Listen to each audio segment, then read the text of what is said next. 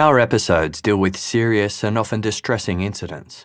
If you feel at any time you need support, please contact your local crisis centre. For suggested phone numbers for confidential support and for a more detailed list of content warnings, please see the show notes for this episode on your app or on our website. Today's episode involves crimes against children and won't be suitable for all listeners.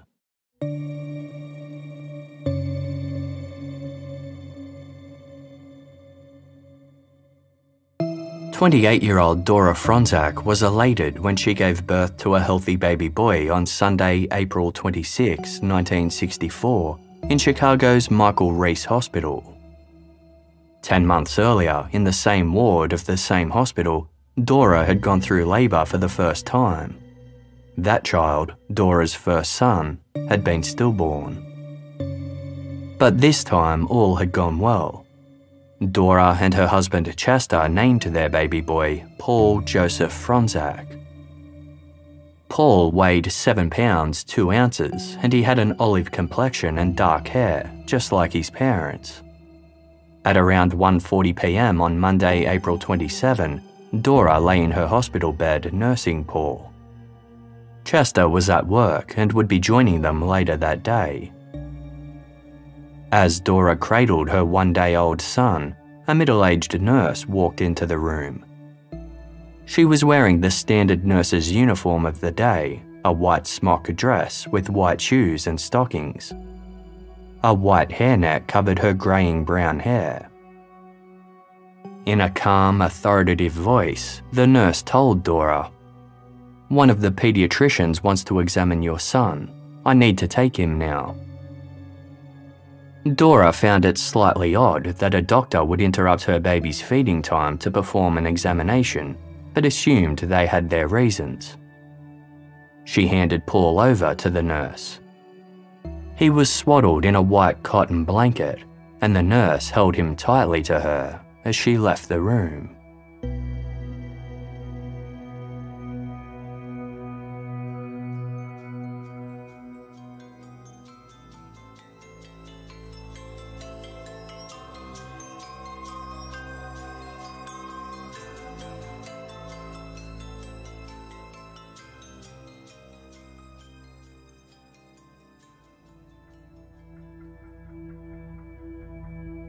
"10 minutes later, at 1:50 p.m, a nurse named Martha Vinson headed to room 418 to collect Paul Fronczak from his mother. Paul had been taken to Dora for feeding 40 minutes earlier and would be ready to go back to the nursery by now. When Martha entered the twin room that Dora shared with another new mother, she was surprised to see Paul was already gone.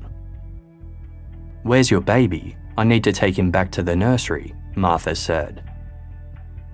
Dora explained that another nurse had already taken him. Martha immediately knew that something was wrong. She was the nurse assigned to the hospital's newborn nursery, and no one else had any cause to take Paul. Not wanting to alarm Dora, however, Martha said nothing. She calmly left the room, then rushed to notify the hospital's chief of security. Every other staff member in the maternity ward was asked if they knew who the mystery nurse was. A young nurse's aide said she had seen the woman hurrying down the corridor with Paul 10 minutes earlier. Another nurse had seen her go into a stairwell with the baby. It was clear that the woman had not really been a nurse. Nobody at the hospital knew her identity, and although she had on the typical nurse's uniform, she wasn't wearing the white cap that all the other nurses at the Michael Reese Hospital wore. Over the next hour, the hospital was searched from top to bottom, but it appeared that the woman and Paul Fronczak were long gone. This was confirmed when a laboratory assistant from the hospital's pathology unit said that he had seen the woman exit the building with Paul in her arms, then walk away down 29th Street.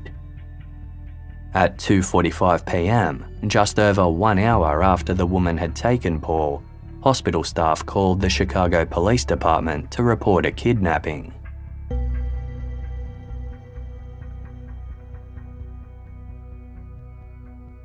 The case immediately went to the top of the department's list. Police issued an all-points bulletin and ordered a door knock on every property in the 10 blocks surrounding the hospital. 2 lieutenants, 6 sergeants, several patrol officers, and 4 detectives from the homicide division were all assigned to the case, along with 9 FBI agents. The task of notifying Paul's parents also fell to law enforcement. Chester Fronczak worked as a machinist at a factory, and that morning he had gone into work as a proud new father. He had taken a box of cigars to hand out to colleagues in celebration of Paul's birth. At around 3 p.m, the police called Chester's workplace and told him over the phone, "Your son is missing." Chester rushed to his wife's side. The desperate search for Paul Fronczak had been kept a secret from Dora, as hospital staff didn't want to alarm her. Chester was the one who had to break the news to her. He knelt by her bed and held her hand as he told her their son had been taken.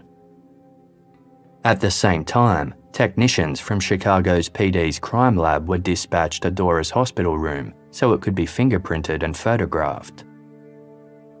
Investigators questioned Dora, who was distraught. She told them she hadn't gotten a good look at the kidnapper, but she revealed that the woman's visit to her room that afternoon hadn't been the first time Dora had seen her. Hours earlier, at about 9:30 a.m, Dora had been giving Paul his morning feed when the woman in the nurse's uniform walked in. She had walked over to Dora's bed and lifted the blue cotton blanket that was wrapped around Paul, exposing his face. She had stared at Paul for a long moment. Then she covered him with the blanket again and left the room. She never uttered a word. Dora's roommate Joyce remembered that earlier incident as well, and like Dora, she'd thought the woman was a nurse. She told investigators that nothing about it had seemed strange at the time, except for the fact that the woman hadn't spoken. Joyce had thought the woman had a rather cold demeanour, stating, "I didn't get the impression that she was a motherly, kindly sort of woman." Multiple other witnesses were able to provide a detailed description of the woman. She was reported as being white, between 35 and 45 years old, about 5 foot 5 inches tall, and approximately 145 pounds. Her brown hair was greying and she had a ruddy complexion with red cheeks. Other women staying in the maternity ward had also encountered her. Earlier that same morning, she had entered the room next door to Dora's, where 2 expectant mothers were staying. When they asked the kidnapper what she wanted, she told them she was from the hospital's eye, ear, nose and throat department. Then she quickly left. Another woman who was staying in room 425 had also received a visit from the kidnapper. The kidnapper had quickly inspected the woman's newborn baby, as she had done with Paul Fronczak. Not only had the kidnapper spent at least 4 hours that day wandering around the maternity ward, she had been seen there the day before as well. One of the hospital's cleaners said that a woman matching her description had approached and offered to help fold linens. This had struck the cleaner as a bit strange. Nurses didn't usually help out with the laundry. But she hadn't thought enough of the incident to say anything until she heard about Paul Fronczak's kidnapping. None of the hospital staff knew or recognised the kidnapper. But during her time there, she'd gained knowledge about the building's layout and the schedules of the maternity ward nurses. It was evident to investigators that the kidnapper had been trawling the maternity ward in search of an infant to steal. Perhaps she'd thought that by helping to fold linen, she could gain access to the nursery, where all the babies were kept when not with their mothers. When this plan had failed, she'd decided to take a baby from a hospital room instead. They had no idea why she had ultimately settled on Dora and Chester Fronczak's son. The Chicago Police Department contacted local taxi companies and asked them to broadcast an alert to their drivers about the kidnapping. When 34-year-old cab driver Lee Kelsey heard the message, he immediately phoned the police. Lee had been parked outside Michael Reese Hospital on the afternoon of Monday, April 27, hoping for a customer. The cab stand where he was waiting had a telephone where bookings came through. It rang and Lee answered it. A woman on the other end told him she was inside the hospital's Butler building and needed a cab shortly. Confused, Lee told her there was no Butler building. The woman clarified by saying she was just south of the main building and on her way down. She would meet him outside when she got there and told him to, quote, look for a nurse. Lee drove around the corner to 29th Street and waited. 3 minutes later, a woman in a nurse's uniform appeared. She was carrying a baby swaddled in a blanket. She perfectly matched the description of the kidnapper that would be issued later that day. The kidnapper asked Lee to take her south to 35th Street and Union Avenue. He dropped her off there, then continued on his way. Lee didn't see where the woman had gone after that. He was sure he had picked up the woman once before. On that occasion, he'd collected her at 35th and Wallace Streets, then dropped her at a restaurant. He had returned her to the 35th and Wallace area later on. Lee told the police he didn't have an address for her, but it seemed that was her neighborhood. Chicago PD dispatched several officers to search the 35th Street vicinity, but the trail went cold. Soon, the entirety of Chicago was being searched for baby Paul Fronczak. It was the largest manhunt the city had ever seen. By the end of the first day, roughly 200 police officers and FBI special agents had covered Chicago's South Side, searching 600 homes and questioning more than 1,000 people. In the days that followed, over 2,600 hospital employees were interviewed, and hundreds of registered nurses had their files examined by investigators. Detectives were working off the assumption that the kidnapper might have been a nurse who had lost a child or been unable to have one. Motivated by the desire to have a baby, she had decided to steal a newborn. But nothing resulted from this line of inquiry. Newspapers published police sketches of the kidnapper based on witness descriptions. The one and only photograph that existed of Paul Fronczak was also shared. It had been snapped shortly after his birth and showed Paul lying on a white sheet with his head turned to one side. He was dressed in a nappy and a small white shirt with an ID bracelet on one wrist. A handwritten card on his stomach detailed his name and weight. It turned out that Paul also had an allergy that meant he couldn't have cow's milk, so newspapers published detailed recipes for a safe formula he could be fed. Hundreds of tips flooded into the Chicago Police Department and a makeshift FBI office set up at Michael Reese Hospital. Some of these were prank calls, but others seemed promising. It was reported that 3 months earlier, a woman wearing a nurse's uniform had entered another Chicago hospital. She had started picking up babies from their nursery cribs and remarked that the facilities there were much cleaner than the ones at Michael Reese Hospital. Soon, staffers realised the woman didn't work there and she was removed from the premises. Investigators tried to track this woman down, but she was never identified. One caller said they knew a woman who had formerly been a nurse in several maternity wards. When her ex-husband was given custody of their children, she tried to burn down his house. Another call came in from someone who'd overheard their taxi driver taking credit for the crime.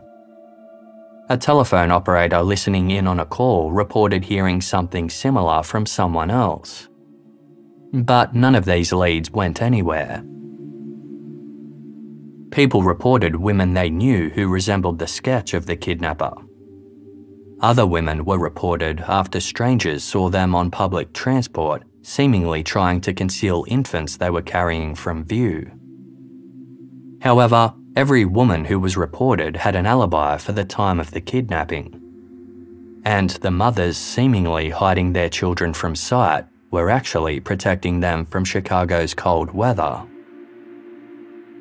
Every lead seemed to fizzle out, and soon investigators stopped sharing as much information with the media, with an FBI spokesperson explaining, "We defeat our own purpose if we let the kidnapper know what we're doing to find her."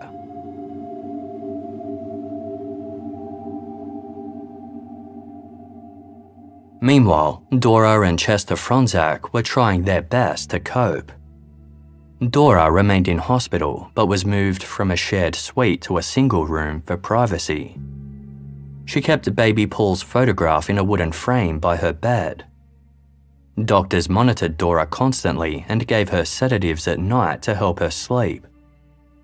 Her room was guarded by police at all times so that journalists and members of the public could be kept away. The only people permitted to see Dora were her husband, family members, investigators, and the hospital's Roman Catholic chaplain. As a staunch Catholic, Dora found hope in the news that masses and convents all over the country were praying for the safe return of her son. She received cards and letters from far-flung destinations like Russia and Brazil, from strangers who sympathized with her tragedy. But not everyone was kind. At one point, a doctor from the hospital told Dora she should have known that the kidnapper wasn't a real nurse because she hadn't been wearing a cap. He scolded her for handing over her baby. His words left Dora with feelings of guilt and bitterness. She had thought she was safe in a hospital and was angered by his suggestion that it was her responsibility to recognize a potential kidnapper. Dora drew strength from her husband Chester, who remained supportive and loving, never once blaming her for what had happened. 2 days after Paul was kidnapped, his father Chester appeared at a press conference at the urging of police. He found it difficult to speak and fought back tears as he was asked if he had anything to say to the kidnapper. Quote, "I hope she takes care of the baby. I plead with her to return him." The following day, Dora also managed to issue a public plea via the media. She appeared in a wheelchair in the hospital's lobby, her eyes red from crying, and stated, "All I can say is that this woman must have been desperate for a baby to do such a horrible thing. Take good care of him and see that he gets enough to eat. He is everything we built our hopes on for the future. Please, return the baby to us."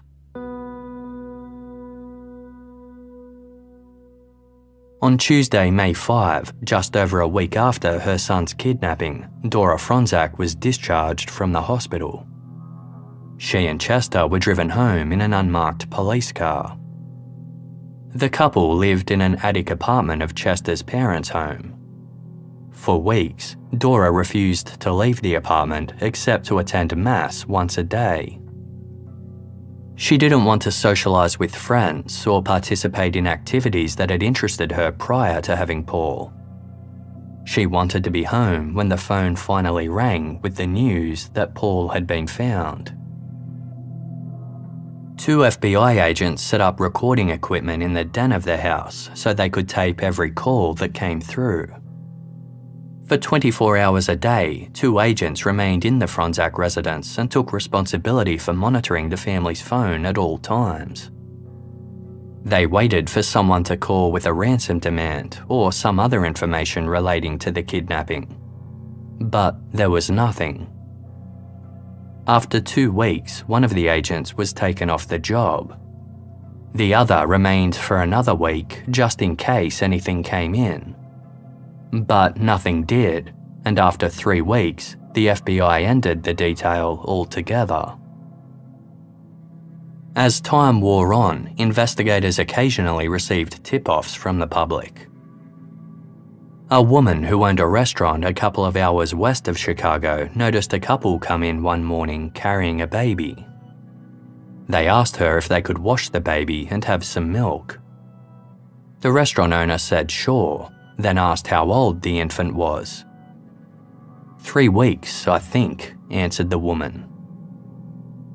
The restaurant owner quickly called the police to report the strange incident, but by the time they arrived at the scene, the couple had driven away with the infant in a Chevrolet. Although surveillance was set up around the restaurant's vicinity, the couple were never seen again.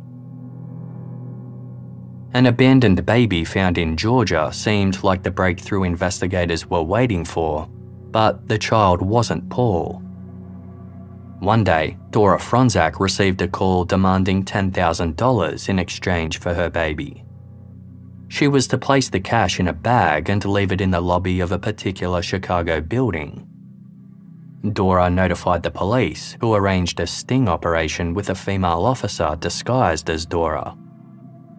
The officer dropped off a bag filled with the newspaper clippings at the building. A young woman soon came to collect it. There was no sign of Paul.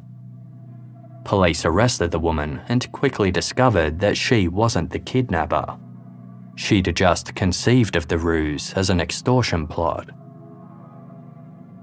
Weeks and months continued to pass. Paul Fronczak's first birthday came and went in April of 1965. By this point, the tip-offs and leads had almost stopped entirely.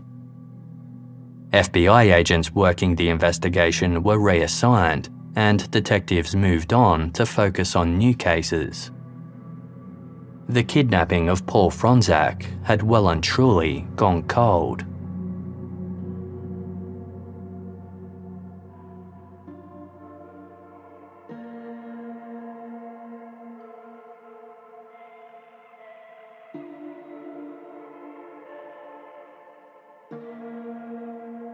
Friday, July 2, 1965 was a warm but slightly cloudy day in the city of Newark, New Jersey. The downtown strip of Broad Street was bustling as shoppers moved between the stores that dotted the popular destination. High-end department stores were what Broad Street was known for, leading to the area being dubbed Ladies' Mile.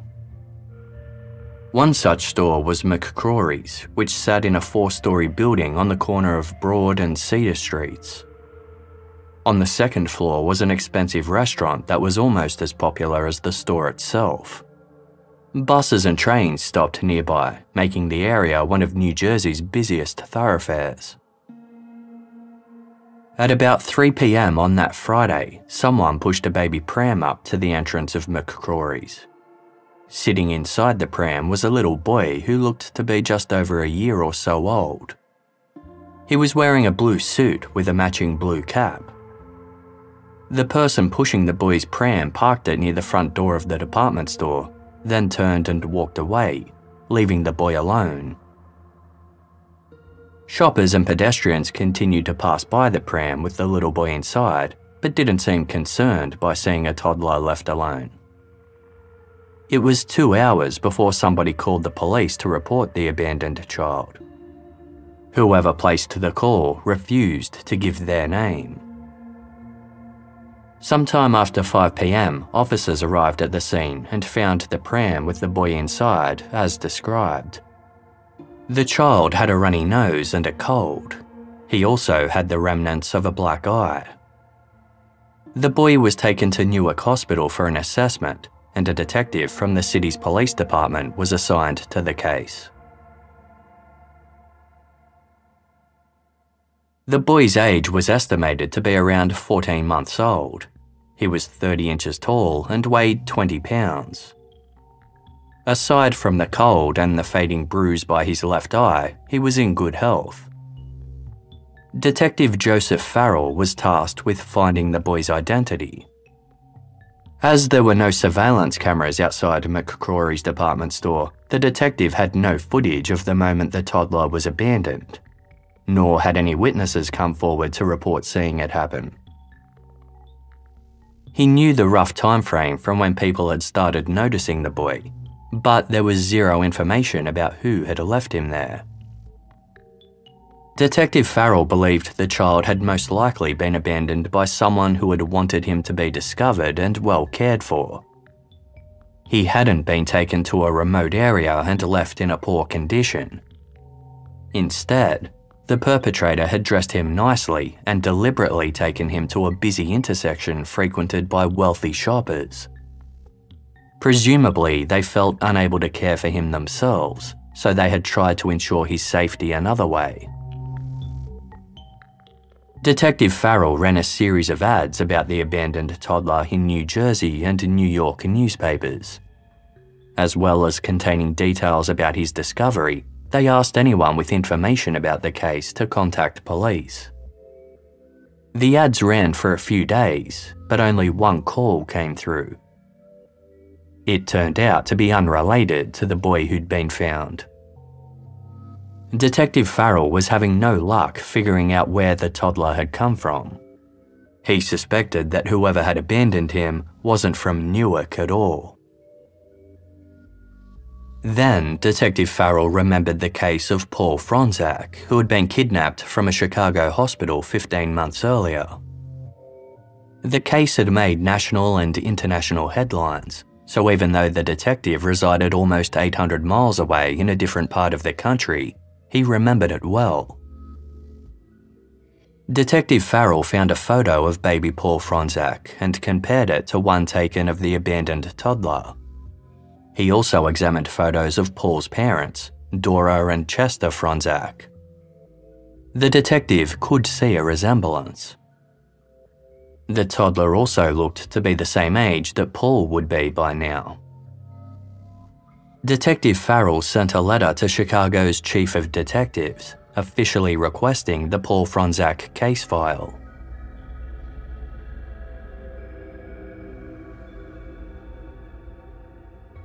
Investigators in Chicago were excited to receive the detective's letter. In the 15 months since Paul Fronczak had vanished, they had submitted around 10,000 children to medical tests in an attempt to see if they could be baby Paul. All of them had been excluded. Because DNA wasn't accessible at the time, investigators had no way of definitively comparing Paul Fronczak's genetics to any other child. But they could test their blood to see if that provided any clues. There were between 15 and 20 tests available that gave information about blood group factors, including blood type and whether an individual had a presence or absence of protein on their red blood cells. By collecting all of these details, experts could make an educated guess as to whether one individual could be related to another. Comparing hand and footprints was another method of identification, but Paul had been kidnapped before the hospital had taken his prints. However, they did have a photo of newborn Paul that provided a clear view of his left ear. It was believed that by examining the ridges, slope, and shape of someone's ear, you could confirm their true identity. After being found outside the department store, the abandoned toddler had been transferred to a private adoption home owned by a middle-aged couple and their daughter. The couple had nicknamed him Scott. FBI agents arranged for Scott to have his blood taken and made a mold of his left ear. Then they waited for experts to analyze this information. By March 1966, 8 months after Scott was found, the FBI had reached a conclusion. Scott was the only child out of 10,000 tested who could possibly be Paul Fronczak. Adding further weight to this finding was a letter from an official at the New Jersey Bureau of Children's Services, which expressed their absolute certainty that Scott was Paul. Dora and Chester Fronczak had tried their best to move forward in the 2 years after their baby was kidnapped. Initially, Dora had kept a close eye on the time passing, hoping that the perpetrator would make contact on a meaningful date. Mother's Day was 2 weeks after Paul's kidnapping. Then a week after that was her and Chester's wedding anniversary. But these days came and went with no news of Paul. Eventually, Dora lost track of time altogether. In March 1966, 1 month before Paul's second birthday, Dora and Chester filed a lawsuit against Michael Reese Hospital. They were accusing the hospital of negligence in allowing an unauthorized person in the maternity ward. The couple were seeking $1 million for grief, pain, mental anguish, and anxiety. Just 3 weeks after the suit was filed, the Fronczaks received a letter from the FBI. It informed them that an unknown male child had been found in Newark, New Jersey. Blood testing had indicated it was possible he was their kidnapped son. The FBI asked the Fronczaks to travel to New Jersey to identify their child for themselves. The Fronczaks made the 800-mile road trip east to New Jersey. Arrangements had been made for them to meet Scott at the office of the state's adoption bureau. The couple were ushered into an empty room and waited with a caseworker. Then the door opened and another caseworker walked in with Scott, who was dressed in a white jumper suit with matching socks and shoes. Almost immediately, Dora cried out, "My God, that is my baby." Although the Fronczaks recognized Paul as their son, they still had to legally adopt him, as there was no way to prove he was biologically theirs. They had already been pre-approved, and the initial process only took a few days. Then the reunited family made the journey back home to Chicago, where a large crowd of journalists were waiting for them. Chester and Dora were tight-lipped and gave little away as they carried Paul into their house. The next day, they had Paul baptized at their Catholic church, and the trio began settling into life together. The fact that Paul had been returned to them after more than 2 years seemed to the Fronczaks like a miracle. By the end of the year, the family of 3 was joined by 1 more.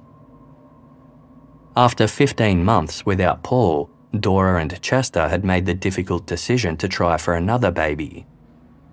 When they received word that Paul had been found in New Jersey, Dora had just become pregnant. In December 1966, Dora gave birth to another healthy baby boy who was named David. The Fronczaks were finally able to move forward as a family. 8 years later, in December 1974, the Fronczak family were preparing to celebrate Christmas. One day, when Chester was at work and Dora was busy with something, the now 10-year-old Paul Fronczak decided to snoop around the family's house looking for Christmas presents. Knowing his parents would hide any gifts they bought for him and his brother, Paul thought the basement's crawl space would be a good spot to check. He crept downstairs and moved an old sofa that sat in front of the door to the crawl space. Then he opened the 3x4-foot wooden door and squeezed inside. The crawl space was full of old clothes, books, and holiday decorations. Exploring the area on his hands and knees, Paul looked for anything that looked like a possible gift. In one corner behind some framed paintings were several shoe boxes and a hat box. Paul opened them. All 4 boxes were filled with old newspaper clippings and letters. Headlines for the articles described the search for a stolen baby. One article featured a photograph of Paul's parents.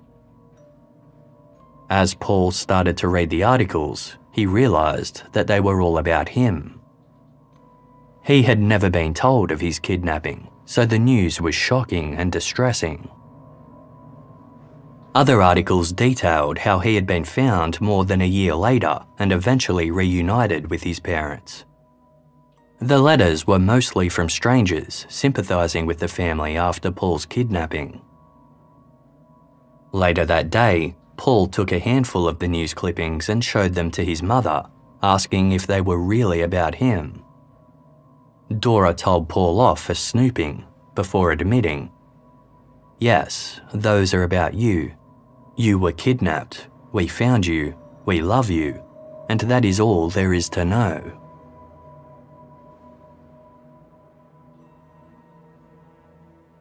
Paul tried to forget the clippings. It was clear that his parents found the kidnapping too painful to discuss.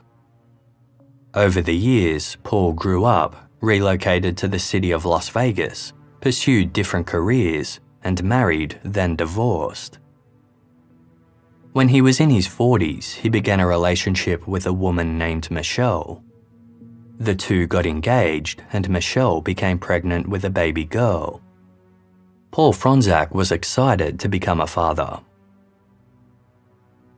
During one of Michelle's regular checkups, her obstetrician asked Paul about his family's medical history. The question caused Paul to confront some suspicions he'd long since buried. Ever since Paul was a small child, he'd felt like he didn't quite belong. After he'd learnt of his kidnapping, Paul began to doubt whether he was related to the Fronczaks at all. He had always felt different to his parents and brother. He looked very different to them. Paul had sandy hair and a face with an angular bone structure with a strong jaw. His father and brother David shared the same roundish face with slightly droopy eyes.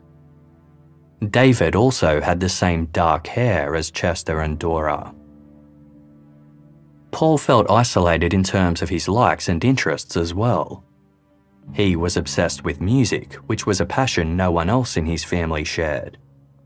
Paul was free-spirited and slightly rebellious, where David was more serious and conservative, like their strict Catholic parents. Discovering the newspaper clippings in the crawl space had finally provided some kind of explanation for Paul's feeling of disconnection. But when his mother had insisted that he was their son, Paul knew it would be futile to question the matter further. Plus, it didn't seem like there was any way to know for sure whether he was really Paul Fronczak or not. Over the decades that followed, awareness around DNA and genetics began to spread, and DNA testing became increasingly accessible and affordable. All of a sudden, it seemed that Paul had an easy way to find out the truth of his identity. And now that he was preparing to become a father, he felt he had an obligation to discover the truth, not just for himself, but for his baby. In 2012, shortly after the birth of Paul's daughter, his parents came to visit. Paul asked if they would be willing to give him a sample of their DNA so they could find out once and for all if he really was Paul Fronczak. Although they hadn't discussed Paul's kidnapping with him in more than 30 years, Dora and Chester agreed. Paul pulled out some paternity test kits he'd purchased from a pharmacy. Dora and Chester both swabbed their mouths, and Paul organised the test kits for analysis. Not long after leaving Las Vegas, Dora called Paul to say they had changed their minds, telling him, "We don't want the test. We don't want to know." But after debating the matter privately for a couple of weeks, Paul posted the kits to the testing company's lab. A couple of weeks later, he received a call from a company representative. "We have the test results," the representative said. "There is no remote possibility that you are the son of Dora and Chester Fronczak."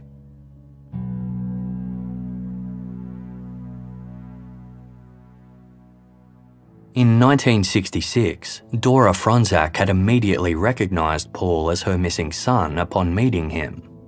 But others had always had doubts.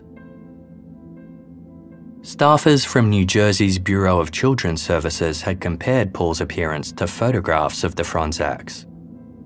At least one believed that Paul resembled Dora from the front and had the same profile as Chester. This led to the agency informing the FBI that they were certain Paul was the missing child. However, others noticed that Paul actually bore little similarity to the couple or the picture of newborn Paul.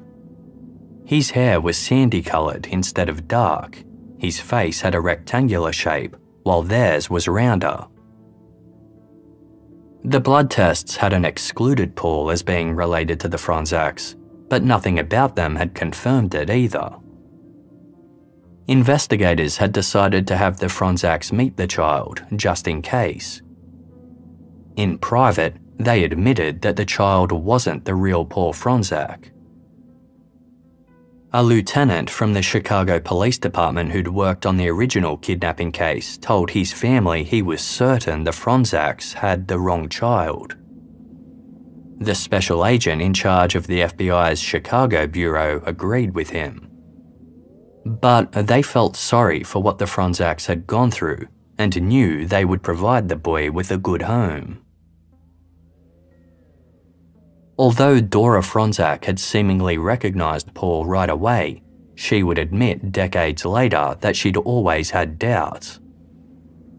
But she desperately wanted Paul to be her missing son. Regardless of whether the abandoned boy was related to her or not, it was clear that he needed parents.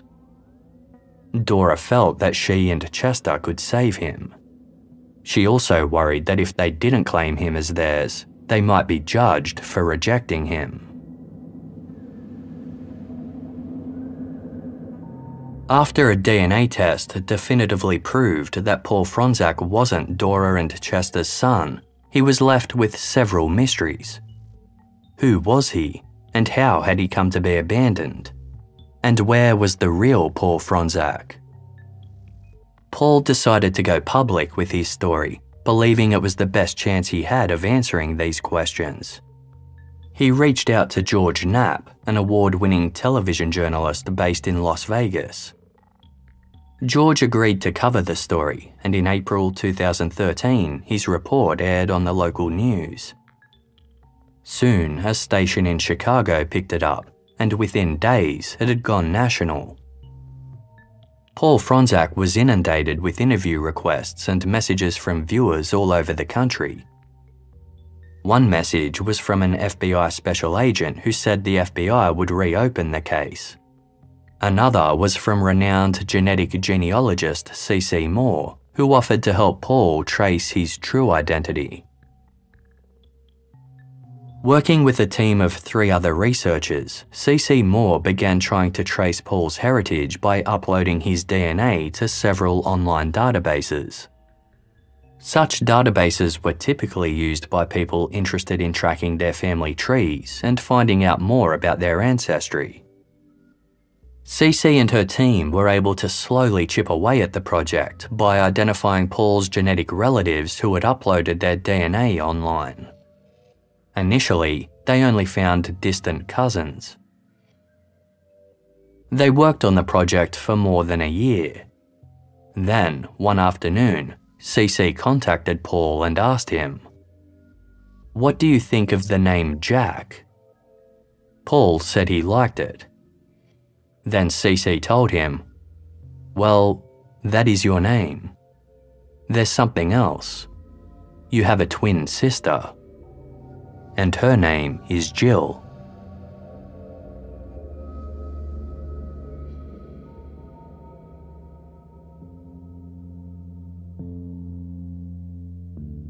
Located in South Jersey on Absecon Island, Atlantic City is New Jersey's most famous resort town.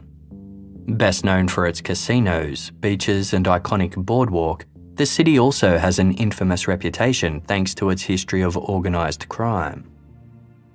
In the early 1960s, married couple Gilbert and Marie Rosenthal lived in Atlantic City with their 2 young daughters, Linda and Karen. On Sunday, October 27, 1963, the couple had 2 more children. Marie Rosenthal gave birth to a set of twins, a boy and a girl they named Jack and Jill. A brief snippet about the births ran in a local newspaper, as October 27 was also the birthday of the Rosenthals' eldest child. The twins had been born at a difficult time for the Rosenthals. Gilbert had served in the Korean War about 10 years earlier and suffered a bad injury. He had returned to the United States with severe back pain and post-traumatic stress disorder. Marie struggled with raising so many young children and turned to alcohol as a coping mechanism. Over time, she neglected to pay the household bills. By November 1964, Marie was 8 months pregnant with the couple's 5th child, Fred. At around the same time, they lost their home due to missed mortgage repayments. The family had to move in with Gilbert's mother before later finding a home in a public housing development. This series of events led to Gilbert walking out on his family for 6 months, returning by the summer of 1965.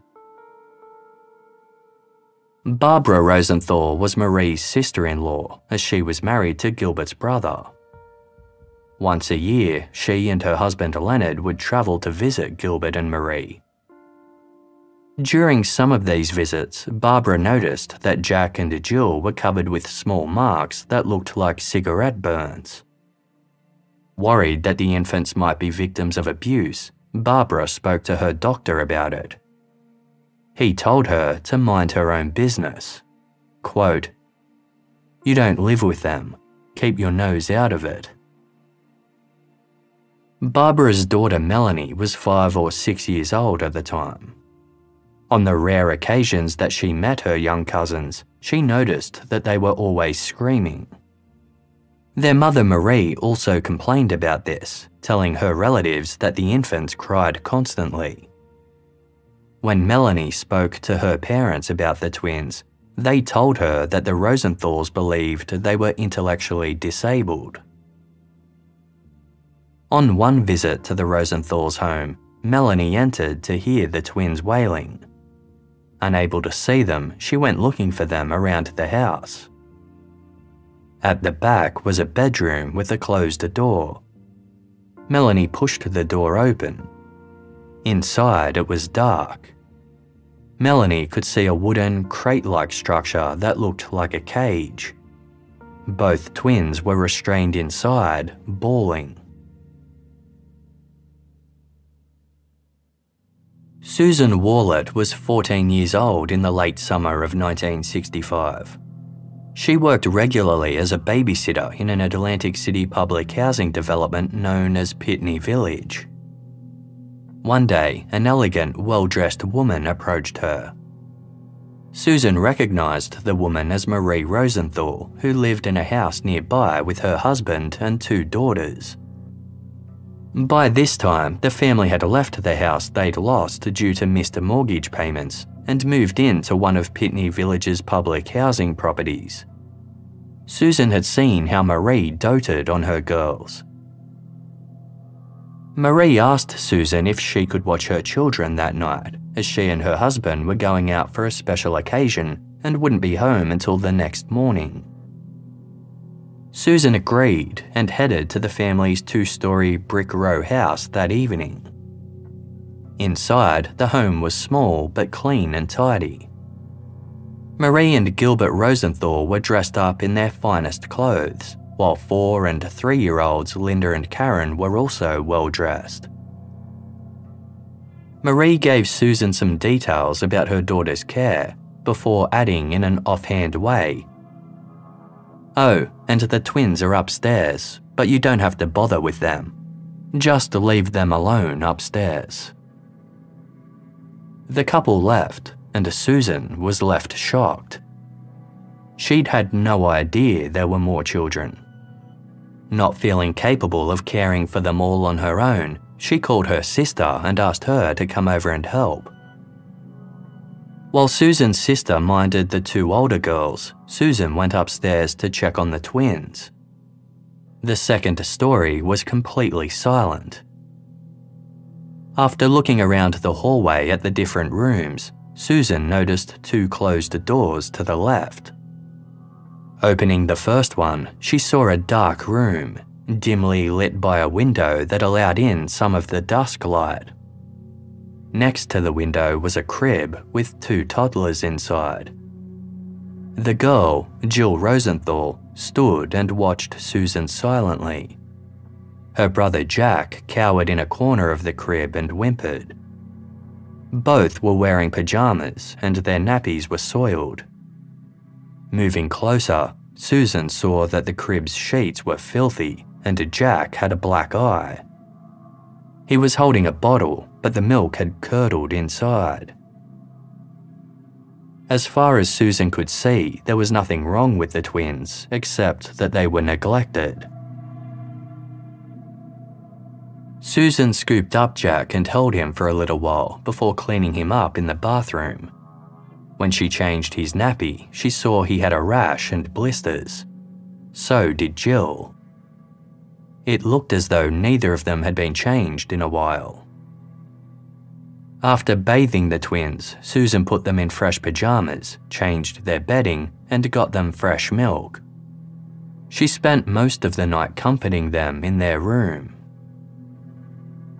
When Marie and Gilbert Rosenthal returned early in the morning, Susan told them how she'd cared for the twins. Marie was irate and started screaming. "I told you not to do that. I told you not to go upstairs. You shouldn't have gone up there. I told you not to bother the twins. Obviously, you don't listen very well."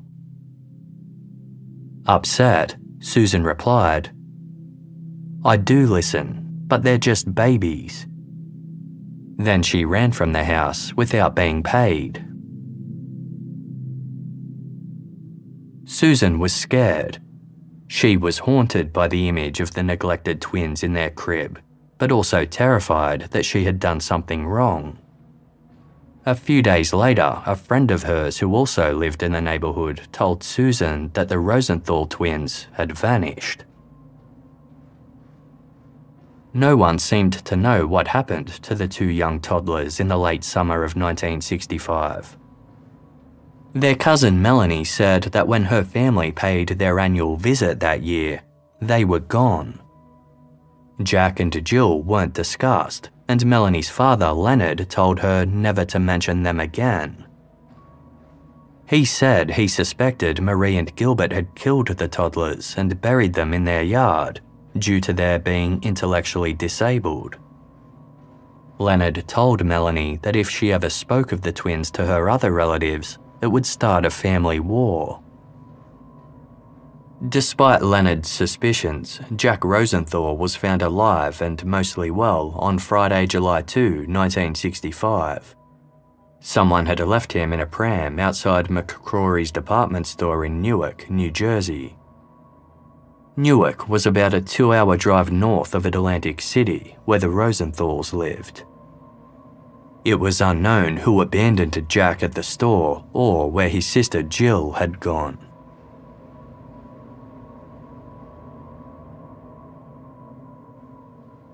"50 years later, the man who had been raised as kidnap victim Paul Fronczak discovered he had been born Jack Rosenthal. Everything that Paul had been raised to believe about himself suddenly changed. He discovered that although he'd been brought up in the Catholic faith, he was actually Jewish. Most shocking of all was the revelation that he had a twin sister. Paul had always felt a lack of belonging, but not the sense that a part of him was missing, as some people who have been separated from twins have reported. But now he knew about Jill, he was determined to track her down. Paul began reaching out to his biological relatives. Paul discovered that his older sister Karen had died in 2010 at the age of 47. However, there were 2 surviving siblings and members of the extended family Paul could contact. He received a mixed response. Some, such as his Aunt Barbara and cousin Melanie, were happy to talk with him, though they didn't know much about what had happened to him or Jill. His biological siblings, Linda and Fred, were more reluctant. Fred said he had no memory of the twins and was shocked to even learn of their existence. As Fred had only been a few months old when the twins disappeared, his assertion made sense. When he found out he'd had 2 more siblings he never knew about, Fred told Paul, "I feel sick. If you are Jack, I am so sorry that this has happened to you, and I want to know what happened to Jill."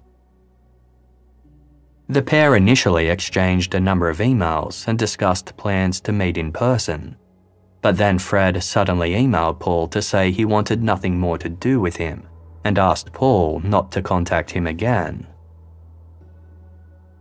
Linda also claimed to have no memory or knowledge of the twins. As she was about 4 years old when they vanished, Paul found this strange. Linda told Paul that their father had been cruel. The family dynamic she described was one of dysfunction, with the members having drifted apart from each other over time. Like Fred, Linda initially seemed happy to get to know her long-lost brother. Then suddenly, she stopped answering Paul's phone calls and refused to speak to him again. According to the biological relatives Paul tracked down, the Rosenthal family had a history of conflict and intergenerational trauma. His cousin Melanie told him that her father, Leonard, who was Gilbert Rosenthal's brother, had been violent and abusive towards her and her mother. She no longer had a relationship with her father, but Paul was able to track the now elderly Leonard down to a hospital where he was awaiting surgery. During a visit, Leonard initially told Paul that he'd met the twins a number of times, but didn't know what had happened to them. After a while, however, his memory seemed to return and he described a particular incident. Leonard and his parents had visited Gilbert and Marie Rosenthal's house unexpectedly. Marie was angered by the surprise visit.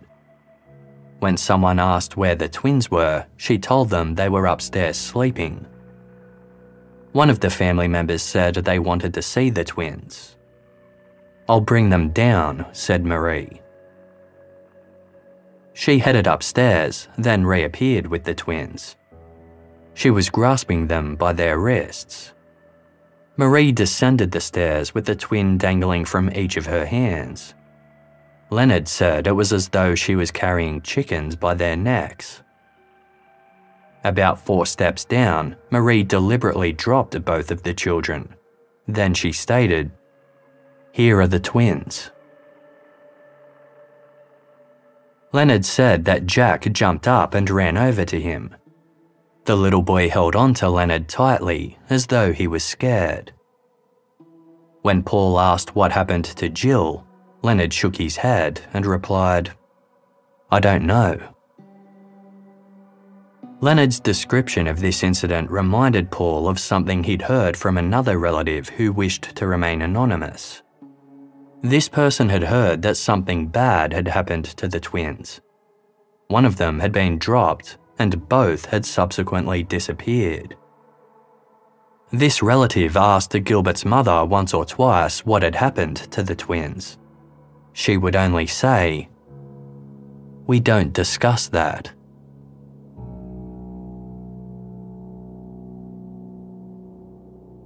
Paul tried to piece together what might have happened to him and Jill based on the broken recollections he'd collected. It seemed that the household he was born into had been an unhappy and struggling one. Multiple witnesses told him that his mother, Marie Rosenthal, had found having so many young children difficult and drank frequently as a result. Marie had told one relative, quote, "Every year I get pregnant and have another baby, and I really don't like it." When they lost their home and Gilbert temporarily abandoned his family, Marie's struggles intensified. For some reason, Jack and Jill had borne the brunt of their parents' frustration and abuse. Some relatives believed or were told the children were intellectually disabled, which was not true. Paul thought it was interesting that Jack had a black eye when Susan babysat him. Remnants of a bruised eye were visible on his face when he was found outside McCrory's department store in July 1965. Perhaps this meant he'd been abandoned just a few days after Susan had found the twins in an appalling state. However, the fact that Susan hadn't mentioned the Rosenthal's youngest child, Fred, meant that perhaps there were gaps or errors in her recollection of events. Fred had been around 6 months old when the twins disappeared, and yet Susan didn't remember him being present when she babysat. However, it's possible that the infant may have been staying with extended family on that night instead. Paul believed that a particularly horrible event must have preceded his parents abandoning him. Perhaps they had either deliberately or accidentally killed Jill and felt they had to get rid of her twin as well. Multiple relatives reported hearing that Jill had been dropped. One recalled that she had supposedly been sent to an institution. Most of them agreed that the subject of the twins was forbidden within the family. Paul wondered if Jill had been buried somewhere. In the first part of 1965, his family had lived with his paternal grandmother before moving into public housing. His grandmother's property was now an empty lot. A radar sweep of the lot indicated a disturbance in the soil, right at the point where the backyard began. Paul obtained permission from the lot's owner to dig it up and get some help from a construction crew. They cleared a hole that was 6 feet wide and deep. Eventually, they found something. A bone. 10 more fragments followed. Paul found an expert to examine the bones. It turned out that all were animal bones and had most likely been used in making soup. He was told that he had little hope of ever finding Jill's remains. The bones of a child around 2 years old aren't yet fully formed and would have most likely disintegrated after such a long time.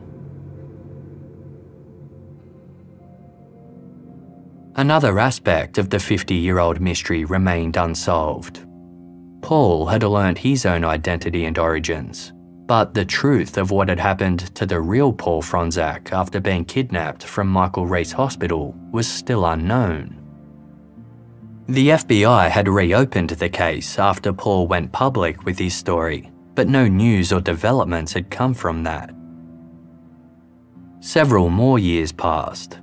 Then one day in January 2019, Paul received an email with the subject line, "This is the baby you're looking for."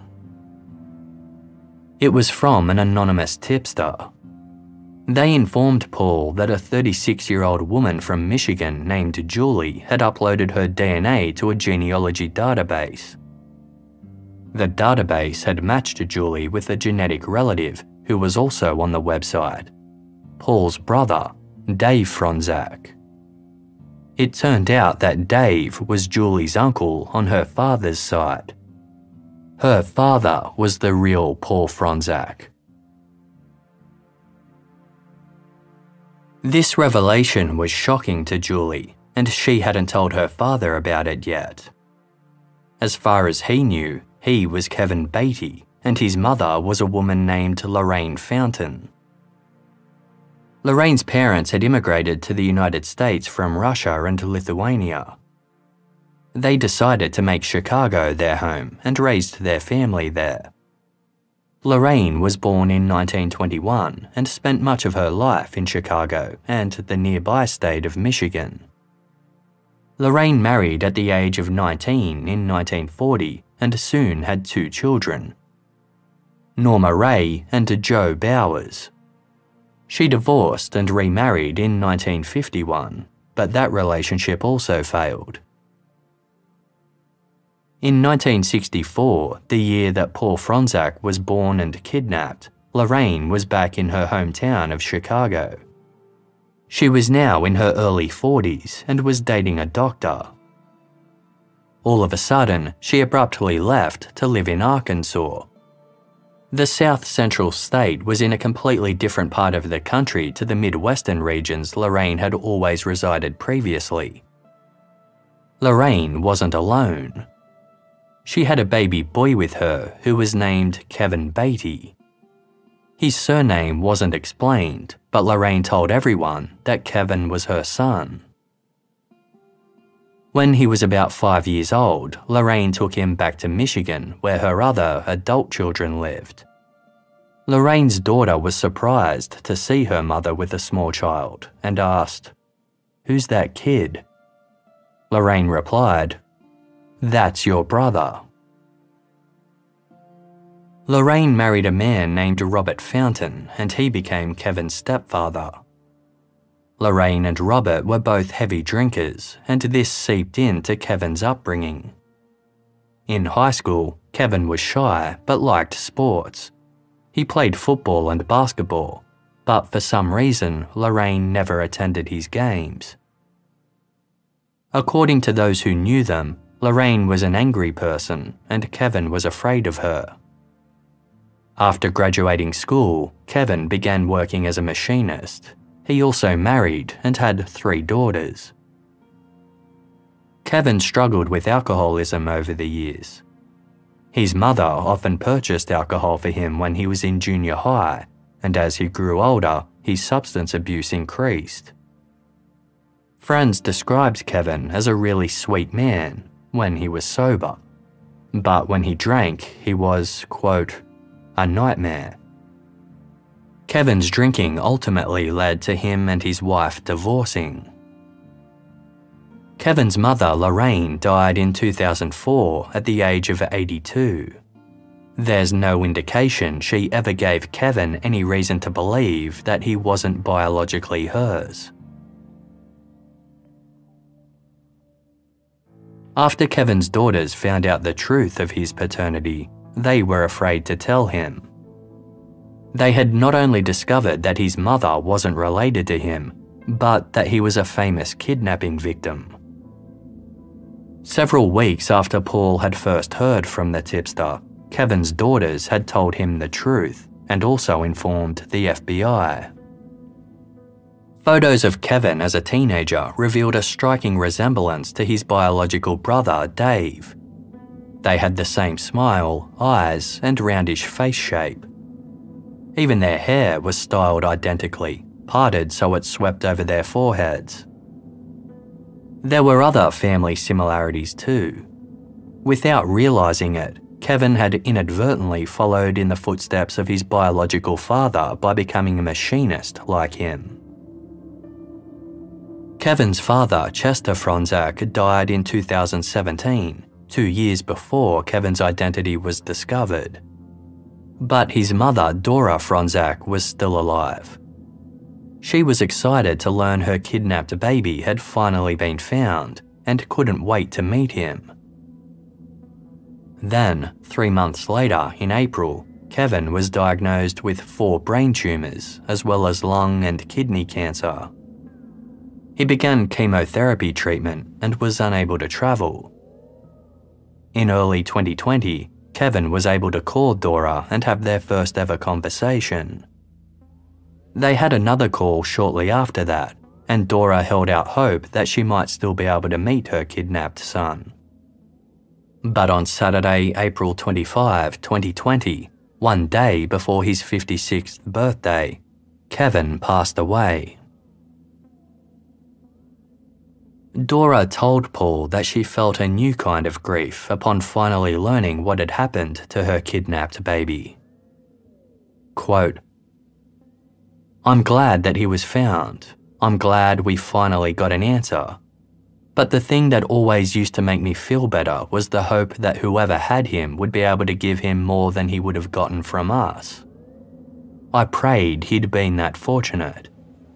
But from what I've learned, I don't feel like he's had many opportunities in his life. I remember thinking, why would somebody kidnap him if they couldn't give him a really good life?" Although Paul had been found, questions about his kidnapping remained. It still wasn't clear who was behind the kidnapping. Was Lorraine Fountain solely responsible? Or had she purchased, taken, or been given Kevin by whoever stole him? Lorraine's mother had been a nurse's aide, leading to speculation that she could have obtained a nurse uniform that way. However, her physical appearance didn't really match the kidnappers. Witnesses at the time described the kidnapper as between 35 and 45 years old, about 5 foot 5 inches tall, and approximately 145 pounds. She had greying brown hair and a ruddy complexion. Lorraine had been 42 at the time, putting her in the right age range. But she had been much shorter, at just under 5 feet tall, and one acquaintance who'd known her as a young woman said she'd looked like country music star Dolly Parton. A source close to Kevin said he had been certain his mother wasn't his kidnapper. The same source told Paul that the mafia had been behind baby Paul Fronczak's abduction as part of a child kidnapping ring. According to this source, Lorraine was acquainted with some mob bosses and had a role caring for these children until they were placed with new families. All of the publicity around Paul's kidnapping led to the mafia struggling to sell him. Lorraine eventually agreed to take him and raise him when he was 3 months old. There is no evidence to support this claim. After Kevin Beatty was identified as Paul Fronczak, special agents from the FBI started making calls and conducting interviews with witnesses. The case remains open, but as of mid-2023, the identity of Paul Fronczak's kidnapper remains unknown.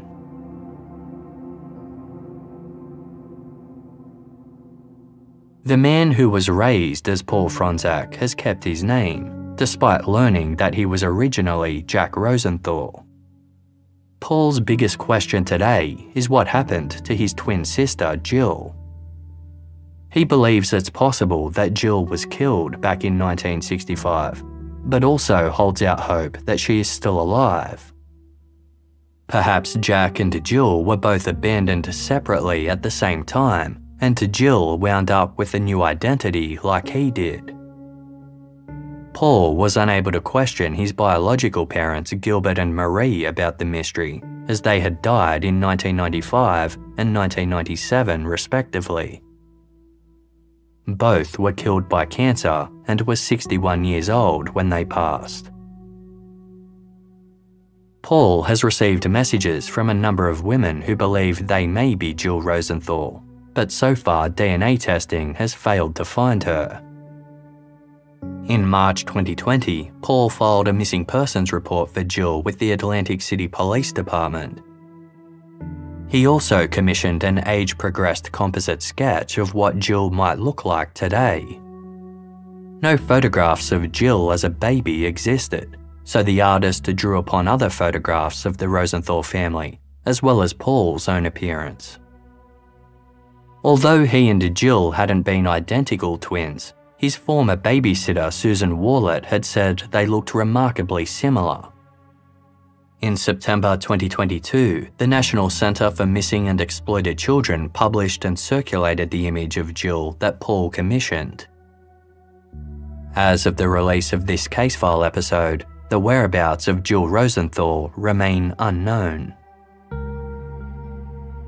Paul's journey to discover the truth of his identity and what happened to the real Paul Fronczak became something of an obsession for him over the years. He says that his preoccupation with the case ultimately led to the breakdown of his marriage, but he felt obligated to resolve the mystery. He has written 2 books about the case and his own investigations, titled The Foundling and True Identity. For as long as he can remember, Paul felt out of step with those around him. As an adult, he found it hard to put down roots and would drift between jobs and relationships. He partially credits this tendency to a genetic predisposition, as other members of the Rosenthal family had led similar lives. But Paul mostly believes that his restlessness was due to lacking a sense of belonging. In getting to know some of his biological relatives, Paul finally met family members who looked like him and shared his interests. One of his cousins was a talented musician and shared Paul's passion for music. But Paul's real sense of belonging came when his daughter was born. Paul's commitment to solving his family's mysteries was also done for her, to give her more information about her own heritage and story. And it was also done for the family who raised him. Paul's investigation initially drove a wedge between him and his adoptive parents, who didn't want to dredge up the past. But eventually, it allowed Paul to grow closer to them and discuss things that had been left unsaid for decades. Paul interviewed his mother, Dora, for his second book. During their conversation, she told him about the first moment she met him as a toddler in New Jersey. Quote, "The truth is, from that very moment, I never really doubted that you were my son. Over the years, I noticed the differences, but even then, I never questioned it. I loved you, and I was always proud of you, so why would I question it? You were the son that we raised, and that was that."